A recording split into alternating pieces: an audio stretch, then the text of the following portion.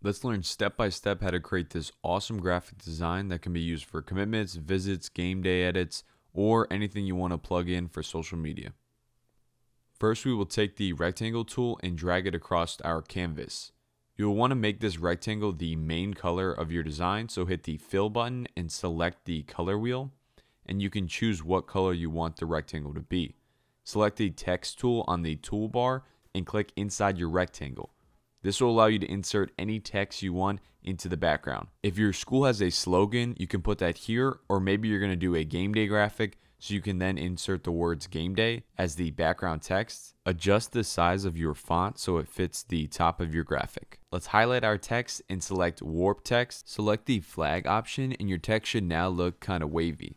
We will adjust how much the text is bent with this slider right here, so it looks a little bit more like this. Now we can duplicate this layer by right clicking and going to duplicate layer. We can then drag that layer so that it is directly below the original layer. Select your top layer of the text and press shift and click on your bottom layer of text. Now duplicate both of these layers and drag these layers down. We will repeat this process until we fill the whole canvas with our background text. You can select all the layers created and then enlarge them to fit the canvas a lot better.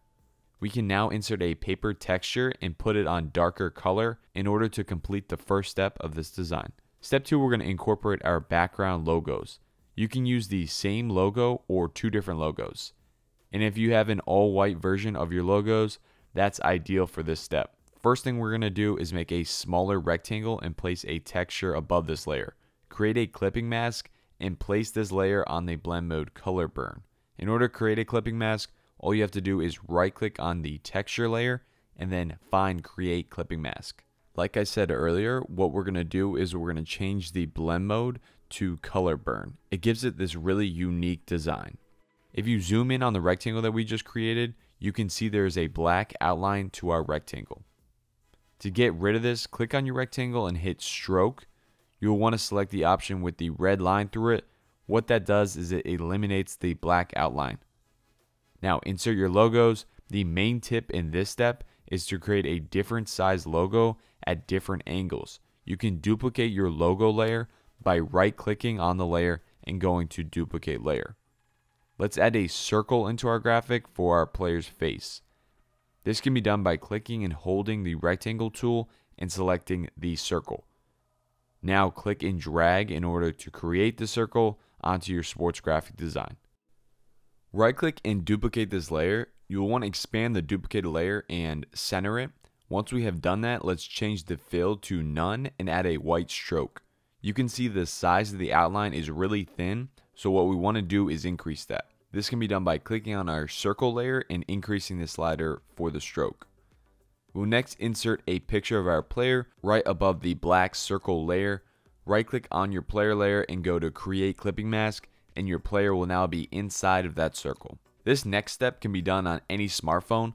Go to Google Images on your phone and search for something related to your graphic. For me, I'm doing a Duke graphic, so I just Googled Duke basketball players. But a lot of times I will Google something and then I'm going to change the text inside the search bar to make it look like whatever I want. Once I have finished that, I take a screenshot and we are now ready to incorporate our phone into the graphic design. Let's insert the phone and screenshot that we just took on our smartphone. You'll start with the inside portion of the phone and then make your way to the outside portion of the phone, which is the white part of the picture. If you have questions about this part on how to cut an image out, you're going to want to watch this video right here. This process takes a while, so if you're new to Photoshop, make sure you learn this before you start to do advanced graphics. It's one of the most important things you will learn. I'll also leave a link in the description of the PNG for the phone, so you can skip the masking step for this particular design and just insert your screenshot. There also will be a link in the description for my Patreon where you can find the PSD template as well. If you double click on your screenshot layer, it will open up an entirely new tab. We can now choose if we want to swap out pictures within our screenshot of Google Images. All that needs to be done is mask out the searches and then press Command I to invert the mask, and we now can insert a picture behind our phone layer and it will look like it's the original Google search picture. So for example, In my original post, I inserted all different Duke NBA players instead of having a bunch of pictures of the recent players like Paolo. You can also do some really unique stuff like add a text message from a coach, press the clone stamp tool, and then hold Option and select a blank part of your text message. You should see a different icon pop up when you hold the Option button to sample within the layer. You can now paint over the original image. This allows you to insert your own text to make it look like the coach or anybody of your choosing has just sent you a text message on the iPhone. For the iPhone font, I used Helvetica, which is the closest font I could find to a real text message off of an iPhone. After we have completed this step, hit the X and then save your changes. If you've done this step correctly, your changes will be reflected on the final canvas here. We can now select the layer and click on one of the white squares. This will allow us to right click and change the perspective. The goal is to match the angle of the phone. We can also change the distortion to truly match the phone to the screenshot.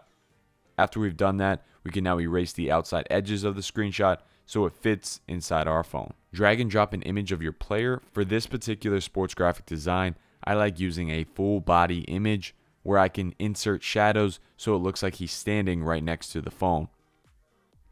Go up to Filter and then Camera Raw Filter, and we will make the following changes. These changes you can replicate exactly and then adjust based on your lighting of your player's photo. Insert texture, decrease, dehaze, increase vibrance, increase highlights and contrast.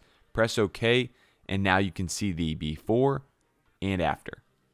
Let's learn the best way to make your graphic design look more realistic, which is adding shadows.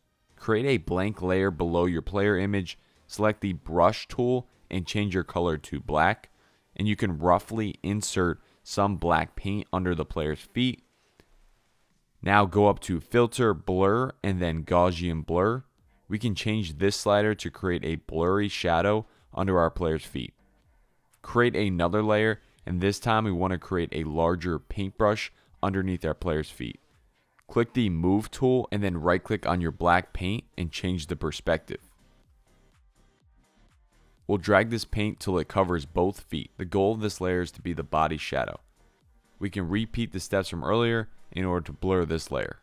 If you guys are looking for the PSD template to use for your sports team or any of my YouTube video PSDs, check out my Patreon like I mentioned earlier. It's going to be a great deal for all access to everything I've ever done on YouTube, so you're not going to want to miss out on that. The next step is to incorporate some text into the background. There isn't any special tips or tricks for this step, but for the main font, I used Akira Expanded, and for the numbers, I went with this font called Druk Wide. One important tip that you guys can do with all of your graphics, if you have a logo that has its original colors, but you want to change it to all white, you can go up to Image, Adjustments, and then increase the lightness, and it will turn your entire logo white. For example, this Duke logo that I found, I couldn't find it in all white, so this was a really important step for me. What really makes this graphic come together is the last step.